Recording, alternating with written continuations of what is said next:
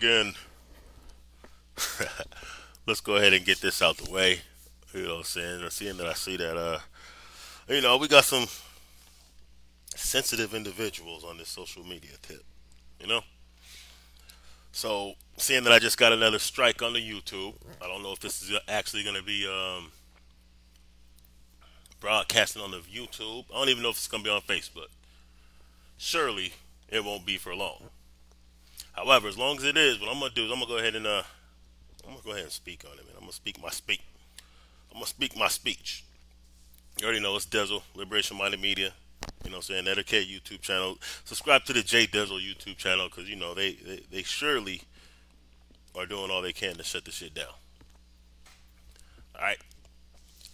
So hold on real quick. Let me just see something. Let me just see. Oh, we good. We in the building.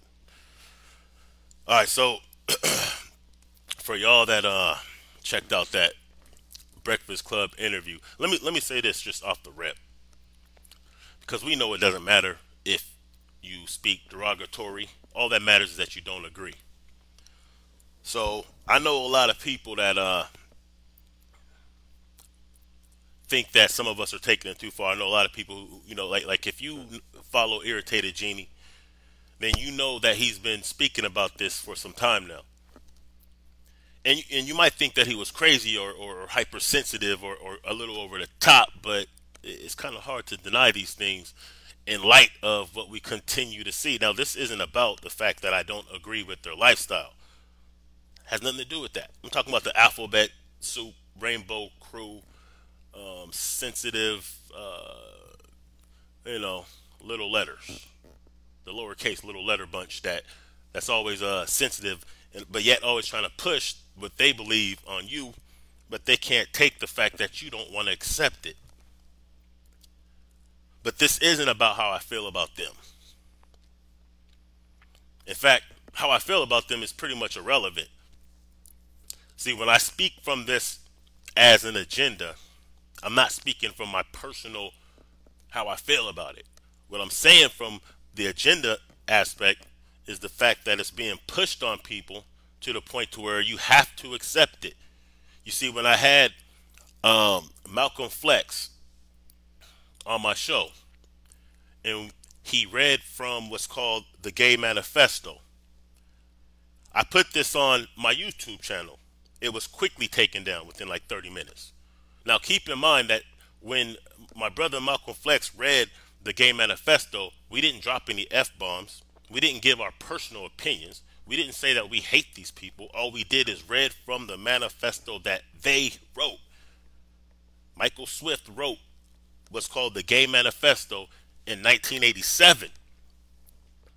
And if you read or heard the Gay Manifesto, it's only a couple paragraphs. If you read that, you would see exactly what's going on right now. It's to the T, it's to the letter. They stated that they will, listen, this is their words, not mine. In the Gay Manifesto, it was stated that they will sodomize our boys. That's what they said. This ain't me saying it. This is what they said. This is what they said in 1987. That they will sodomize our boys in the school. They will sodomize our boys in the Boy Scouts. They will sodomize our boys throughout society. This is what they said. They said that they will usurp the political game. They will usurp the law. They will make us have to accept it. They will make us praise it. And they also said basically that they'll make it illegal for us to resist it. This is their words, not mine. So when we speak about this agenda, we're not speaking from a we hate them. We're speaking from a hey, this is what they're implementing. This is what they're doing. They're purposely confusing children. They're purposely changing the language. And if you've seen this Breakfast Club interview with Malik Yoba, then you'll understand exactly how far this thing has went. Because at this point in time, they're all about confusion. Like they're coming up with these new terminologies. I want to go in and break down some of the things that I've seen from this interview on the Breakfast Club with Malik Yoba. Because what they're doing is nothing short of what some of us have been speaking that they're going to do. So my point is this. My point is not to invoke hate towards them. My point is just peep game. Just peep game. And at some point, I mean, we should be allowed to stand our ground. We should be able to say, look, We're not going to change millions of years of nature to accommodate 1/4 percentage of the population. So let me get this out to a couple other people real quick. We gotta get this out, y'all. So I know some of y'all been seeing this, and this is at some point it's like, how do we balance the resistance? How do we stand together to say, look, we're just not for this. It's not that you do what you do over there. Look, if you feel like you are a man who was born a woman, or a woman that was born a man, so be it. But that doesn't mean that we have to change the definition of what a male or a female is. So when they come with these crazy ideas that all of a sudden you're not born a male, you're not born a female, you were assigned to be a female by the doctor. This is what they're saying. They're calling it gender assignment now. They're implying that it's no longer the determinative factor of if you're a male or a female is no longer the genitalia that you're born with. It's how you feel. And they're implying that these babies are actually making these decisions, or the doctors are making the decisions, rather than science. Let me just explain something to y'all, man. When we speak about the bathroom situation, the whatever unisex bathrooms, let's just break this down to very, very simple simplistics. Because a male bathroom is designed for those who have penises. A male bathroom is designed because males, boys, men don't have to sit down to use the bathroom. So if we only have to go number one, it saves water and it saves space to have the stand-up urinal so we can get in and get out. That's what a men's bathroom is designed for. It's not designed for how you feel. It's designed by the biological makeup of the individual. So a female bathroom, seeing that females don't pee standing up, no matter if they go number one or two, they have to sit down. That's why there's not urinals in the female bathroom. And since females do go through a menstrual cycle, and sometimes they have to change the sanitary napkins or whatever they use, it typically is probably stocked with those and other things that women may need that men don't. So when we speak about this unisex bathroom, and you have to have all these extra weird bathrooms for people, and men who feel like women should be able to use the woman bathroom. Well, remember that the bathroom is not designed for how you feel. It's designed for how you are constructed physically. So with this new age of confusion coming in, you know what I'm saying? They're basically trying to make it seem like we're the weirdos for accepting the biological fact that gender is determined by the biological factors and characteristics of the human body, not by the emotional factors of how you feel. Right? So by the standards that they're now trying to put on society and humanity, which goes against the natural norms of however many millions of years people have been on this planet, it is very simple. They're trying to change the whole game. They're trying to change the whole game. And what they're doing is they're over-representing black people within this lifestyle. They'll have us believing that most black men are homosexual or attracted to trans. Now, when you look at the picture that will come up in a minute for the Breakfast Club, their thumbnail, it appears that you're looking at two men flanking two women, meaning two women on the inside and then two men outside of them. But what you're actually looking at is four men. The only woman that was in that interview, that was in that building or in that room, was Angie Martin, or whatever her name is, Angela Yee. But they'll show you this white-looking chick with her tatas sticking out, but that's an actual man. And even that sister, that is a man. These are men.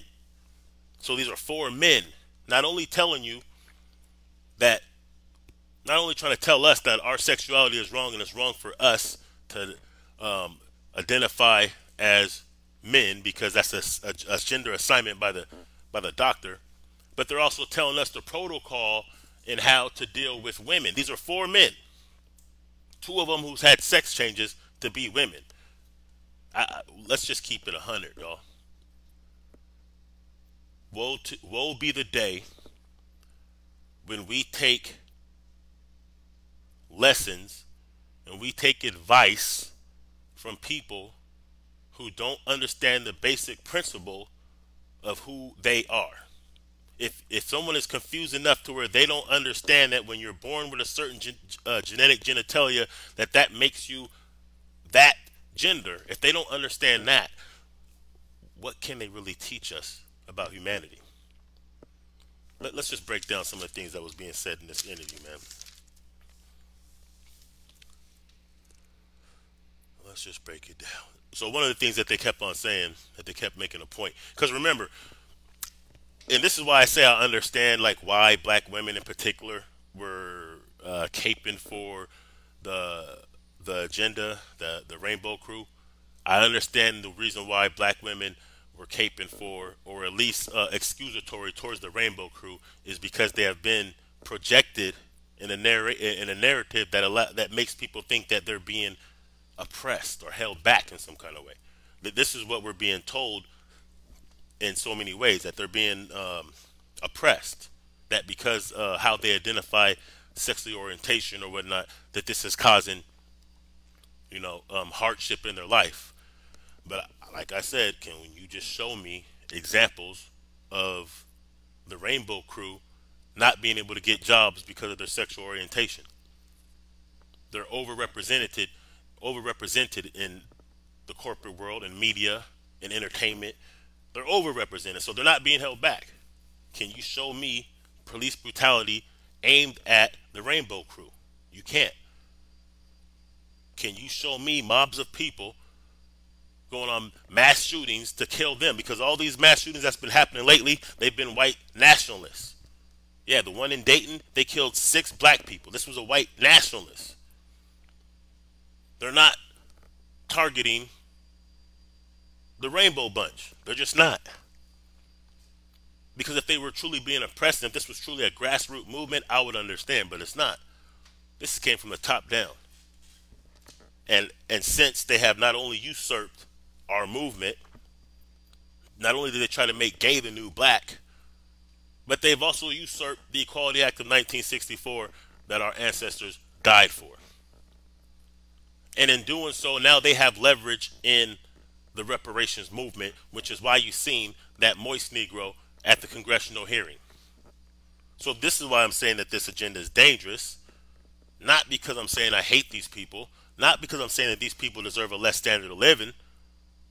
What I'm saying is that it's dangerous when you have the Rainbow Crew infiltrating and usurping a civil rights movement that was based upon the necessity of us being treated as equal and as human beings.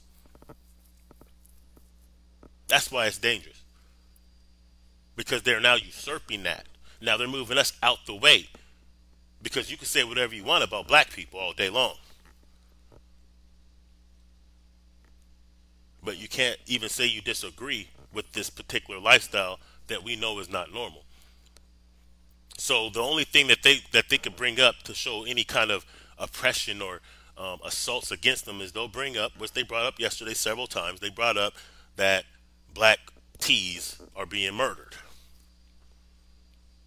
However, let's look at the reason why these black tees are being murdered. We know what it is.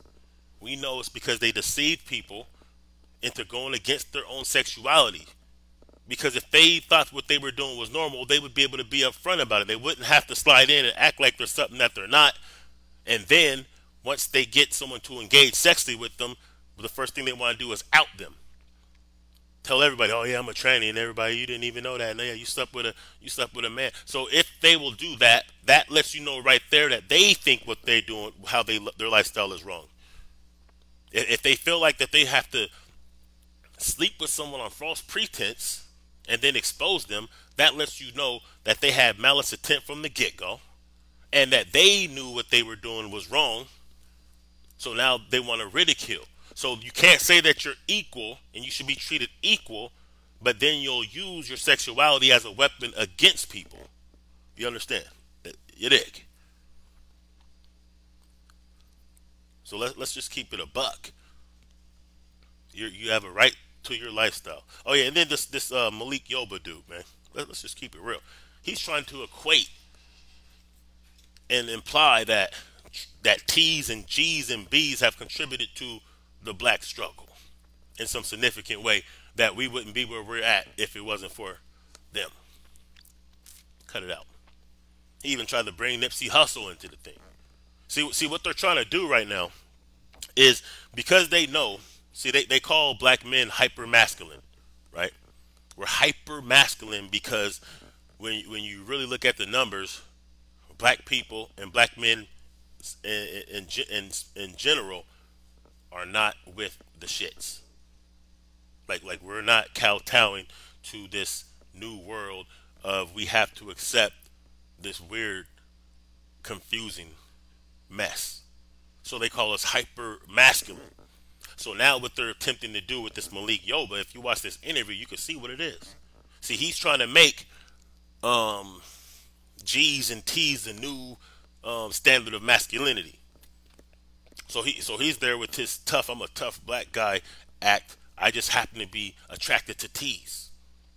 But I'm not homosexual because T's are really W's. Now, I know we got to play this alphabet game because we know how it goes. You know what I'm saying? We know how it goes. We got to play these stupid little games because we're being actually bullied by this agenda. See, they're bullying us in ways that we can't speak our truth without someone getting sensitive and reporting you. Thus, we don't get our message out. Thus, they get to control the narrative. So yeah, so maybe we do have to be careful with certain things. That's why I don't use f bombs. I don't, you know what I'm saying. I don't do the disrespectful. I just want to show some perspective to what's really going on because we're not able to control our own narrative based on the fact that if we go against what they believe in, that they will pull the plug.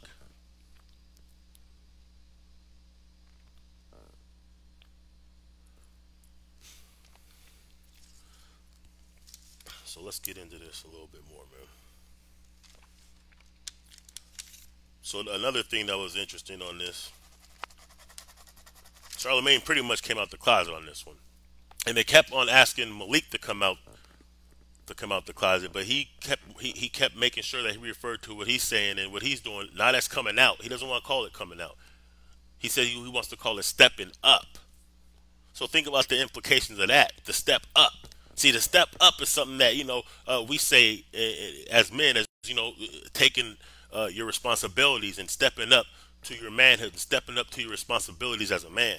So now he's equating him coming out the closet with stepping up. See, they're changing the law, they're changing the language, and they're changing the terminologies.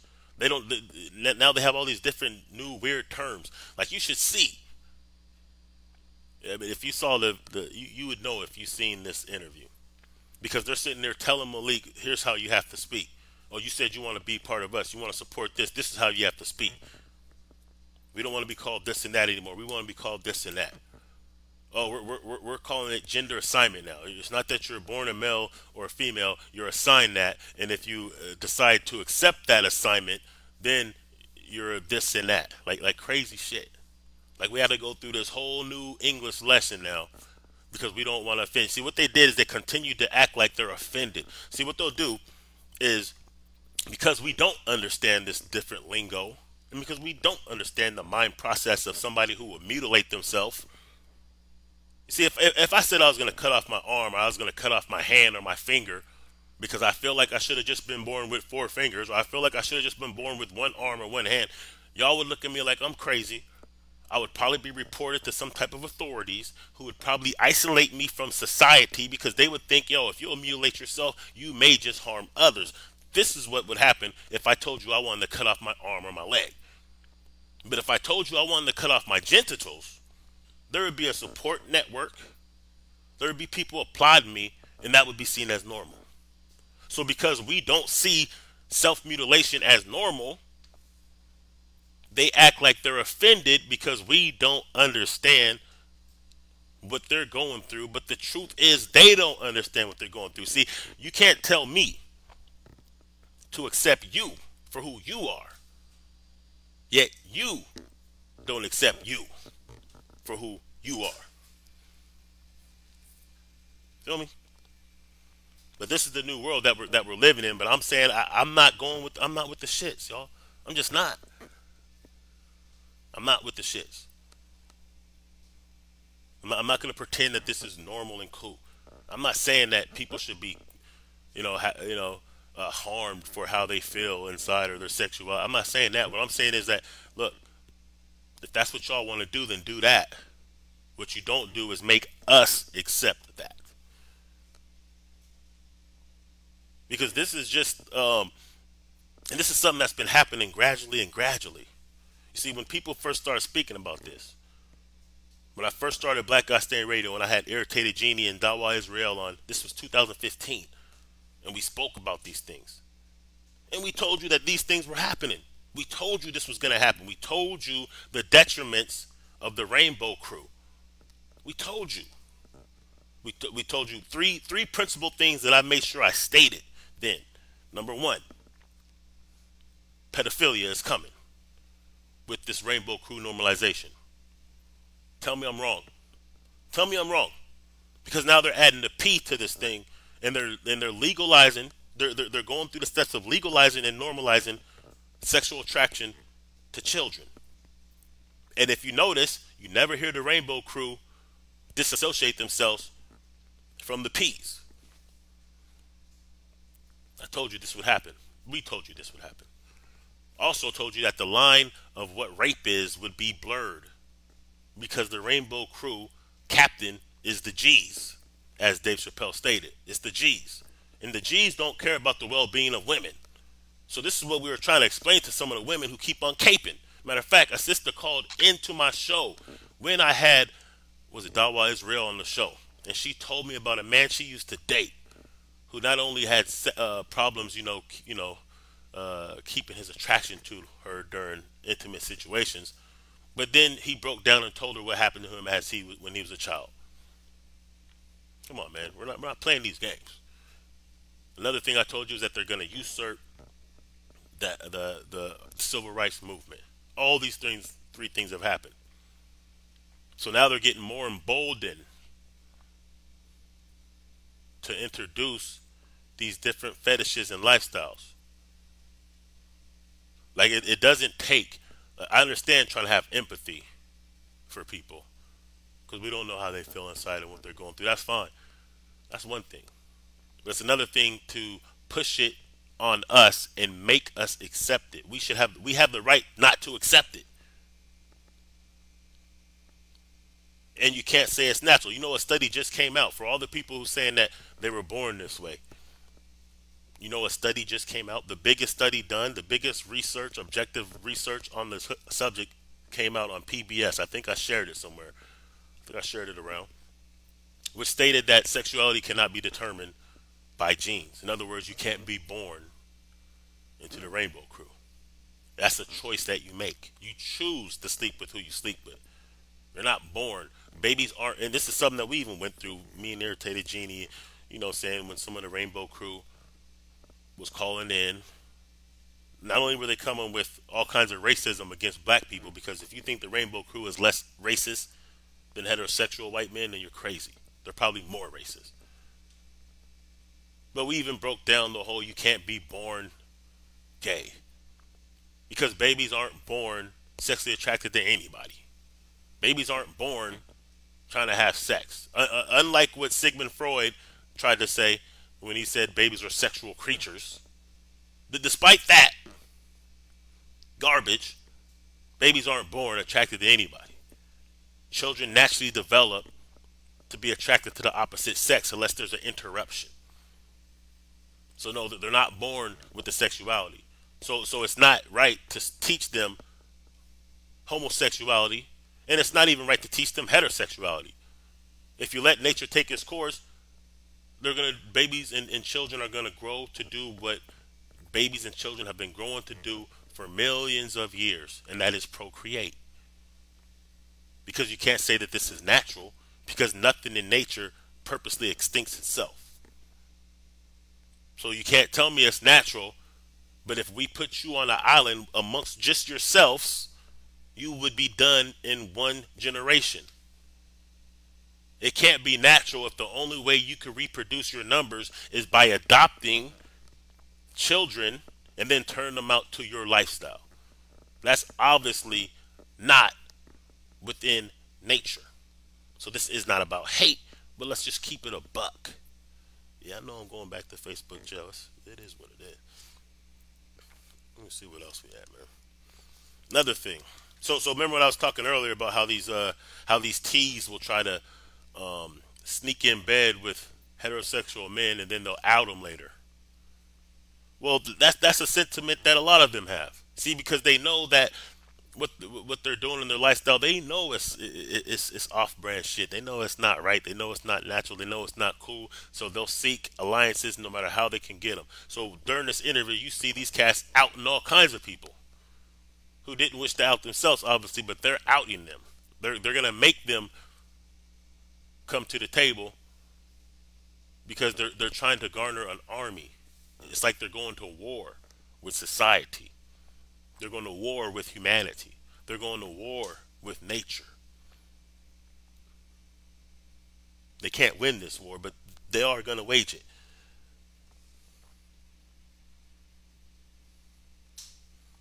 But they love to have that fake outrage throughout this whole interview. What you'll notice is they have a fake outrage anytime someone can't explain it. So they jumped in the whole game with the word T's so they can add their letter to the alphabet soup. But now they don't want to be called T's, and now they're offended if you call them T's. This is where we're going with this thing. So they really don't know what they want, which makes sense. Because how could you know what you want if you're born one way, but then you want to change yourself one way, but then you still want to be attracted to the ones you're supposed to be attracted to the way you were born? It's crazy. You know what I'm saying? It's crazy. But watch the moves that they do, because now they're trying to even they're trying to they've been trying to do this, but now they're stepping up their attempt to compare their struggle to black struggle to black. They're trying to blacken this Rainbow Crew movement. They're trying to blacken these T movements. That's what they're trying to do, and they even use religion. Malik Yoba said, "Oh, my name is my last name Yoba means last of the slaves," and blah blah blah. So what he tried to do is he tried to equate. See, he's trying to garner support as if, yo, I'm a black man. I'm a strong. I'm a proud black man, and I'm all about the blackness. And this is really a black movement. This is what they were saying. They're trying to usurp this shit. They're trying to usurp what it means to be black. They're trying to usurp our struggle and what we've been going through. We never struggled because of our sexuality. In fact, even if these rainbow cats would stay on code with the struggle that we've been having here for the past several centuries, guess what? They would be cool anyway. No matter what their sexuality. If black people obtain the justice due to us, that would include them too. But them obtaining what they call justice for their sexuality is not helping the rest of the black cause. It's really not even helping them. It just means that they have a safe spot in bed, multiculturally speaking. But when you're driving down the street, it don't matter if you're a tranny, don't matter no matter what letter you want to represent. If you have melanated skin, the police officer, the same police officers that are killing babies, the same police officers that are killing 12-year-olds at the park, the same police officers that are shooting down people for reaching for their wallets, or the same police officers that will still shoot them down. They're not going to not shoot them down because you identify as a T or a B or a G or a Q or any of these other letters. That's not the issue. So to redirect our energy from our being as humans, to redirect us towards our sexuality, is backwards. Not only that, to me it's a red flag if you identify with your sexuality before anything else. When do you do that? That should be like a red flag. Doesn't that kind of tell you that you're a little bit over hypersensitive? If you identify with who you want to have sex with before you identify with who you are. If you could embody your whole existence based upon who you want to have sex with, shouldn't that be a red flag?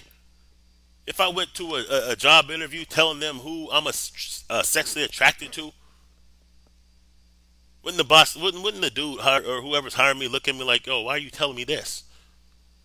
The hell does that have to do with this job?" But this is what they do.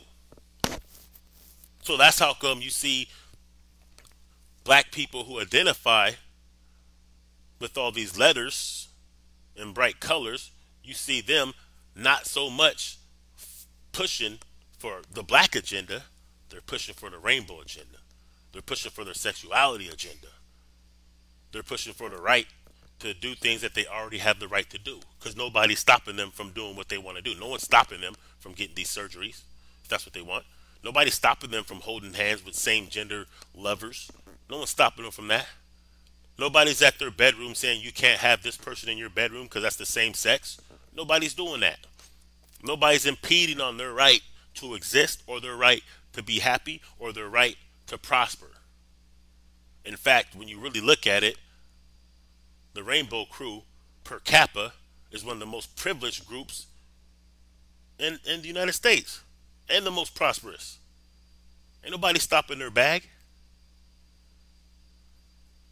And when you really look at it, the reason I really said that the Rainbow Crew usurping the Equality Act of 1964, the reason why I really said that that was dangerous was because I understand that the Rainbow Crew, despite the pictures that they continue to show us, the Rainbow Crew consists of privileged, middle-aged white people.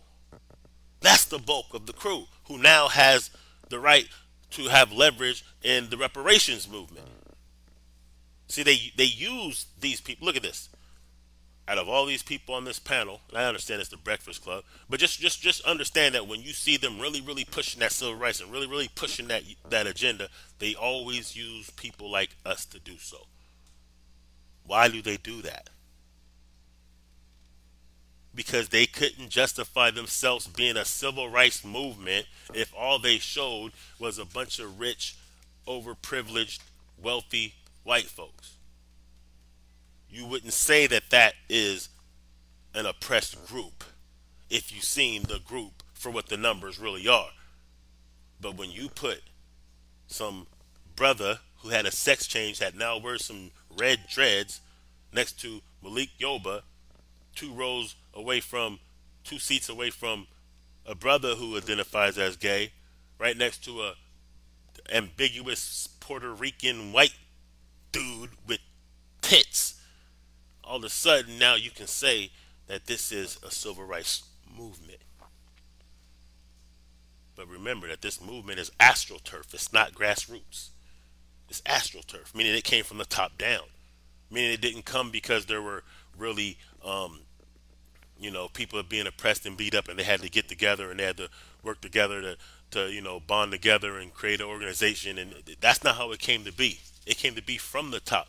That's why they took the video down, the Gay Manifesto.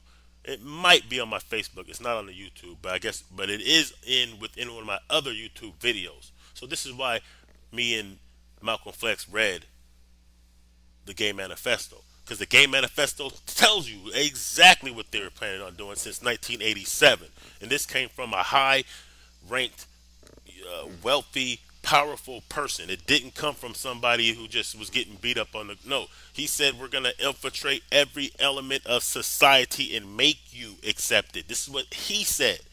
He even used the word he is going to... What was the word? Sodomize. So he said we're going to force this on people. So when I'm saying it's an agenda, I didn't even know about this when I first started speaking about this as an agenda. I just identified that's what it was. But out of their own mouth, this is what they said in 1987. Just Google the Gay Manifesto, 1987, Michael Swift. And then you tell me if we're just tripping. Tell me if I'm just tripping, or tell me if they're not actually on schedule to do what they said they were going to do, what they sought out to do. Tell me if they're not actually purposely assaulting. Because they said they're going to sodomize our boys in the Gay Manifesto. I'm not putting something on them that they didn't say. This is what they said.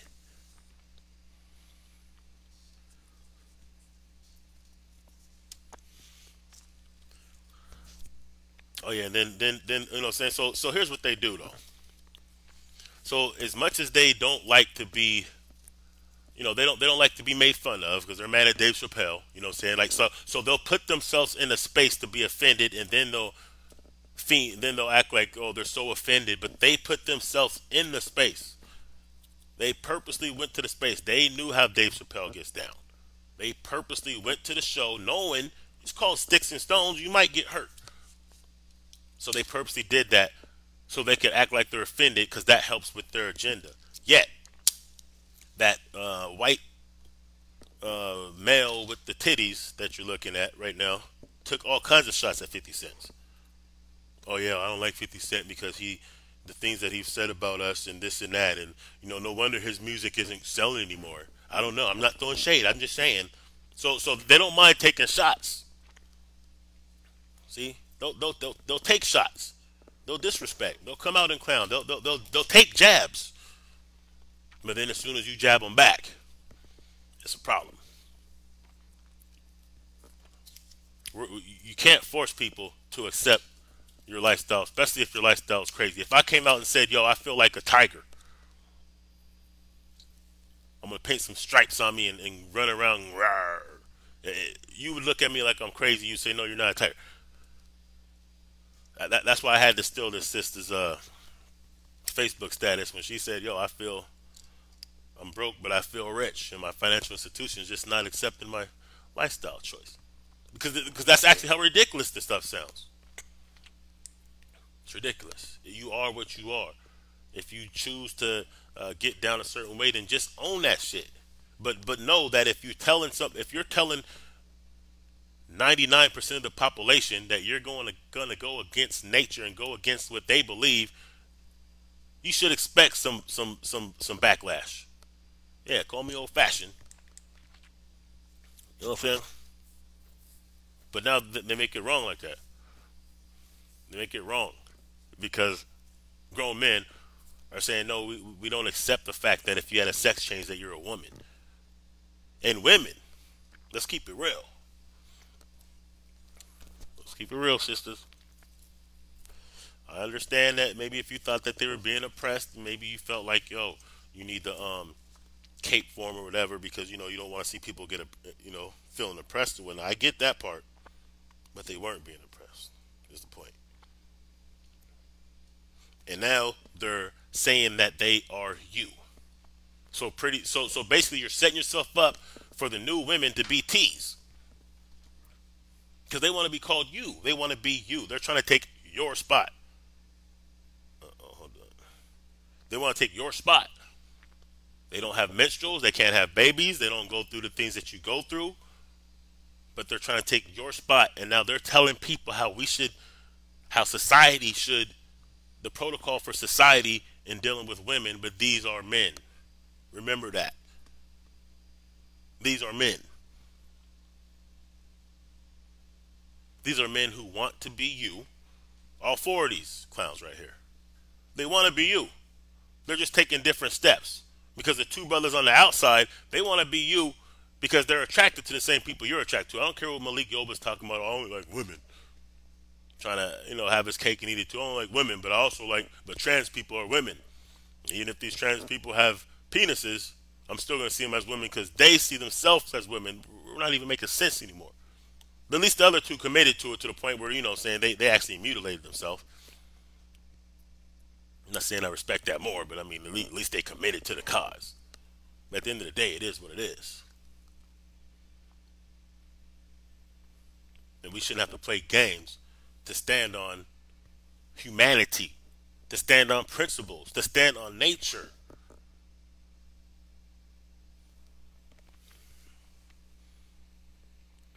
Let me see what's up. So they act like they're traumatized, matter of fact. These are the words that they use. They said that they're traumatized by the fact that some people don't agree with them and may say words. So they're so you're telling me the same people who will self-mutilate themselves, who will cut their genitals off and have an operation to put genitals that don't belong to them on are traumatized by words? That's what you're telling me? You're telling me that you weren't traumatized to have your cut off, but you're traumatized because somebody is saying that's gross. Cut it out, man. Playing games. One minute they want to be like everyone else. They're just the same as everyone else. And then the next minute they want you to see the difference. One minute they're like everyone else. But everyone else has to take jokes. We make jokes about women. We make jokes about black people. We make jokes about white people. We make jokes about, you know what I'm saying, everything in life. We make jokes. That's what comedians do. That's what people do to deal with things. You know, we make jokes, we clown, we goof around, we do that kind of thing. But they don't want to be made fun of, though. So they're not really secure with the decision that they have made. They also said, well, let me wrap this up like this real quick. Because some of the things that was said is just so ridiculous. They said that most kids in high school don't identify as heterosexual. Are you kidding me? You're telling me that most kids don't identify as heterosexual, man. Since when? Since you guys have been confusing them? Since you guys have been throwing trannies in their face to teach classes? Is that when they stopped identifying as heterosexual? Is that what it is? Just be real. But one thing that's interesting that I've spoke on before that that keeps being verified by what they're saying, they're basically verifying is they keep saying the same thing. It always leads to it always boils down to they were sexually abused. Malik Yoba said he was sexually abused. And I'm sure if you ask the other three people on that panel, if they were honest, they're going to tell you that they were sexually abused as a child. So that's why I brought up, you know what I'm saying, before. One time I was watching Oprah Winfrey years ago, and dude from Different Strokes, Willis Drummond, Todd Bridges was on Different Strokes, and what he said was that he was abused by all these executives and all this in the Hollywood game. He was abused. They were sexually abusing him as a child.